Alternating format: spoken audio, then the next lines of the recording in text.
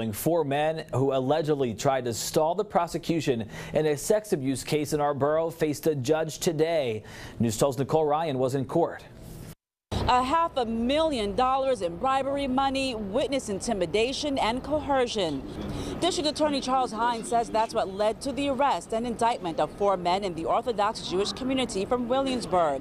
3 of these men are brothers. All of them were arraigned at Supreme Court in downtown Brooklyn Thursday. Investigators say Abraham Rubin offered $500,000 to the boyfriend of a teenage girl who accused Nehemiah Reberman of sexually abusing her for 3 years. Reberman is a counselor and is currently on trial. Rubin is charged with bribing a witness, tampering with a witness, and coercion. If convicted, Rubin faces 7 years in prison. Joseph, Jacob, and Hertzka Berger are charged with coercion. They're accused of pressuring the victim and witness not to cooperate with law enforcement. In order to deter them from testifying, they threatened to remove the rabbi-issued kosher certification from the witness's restaurant.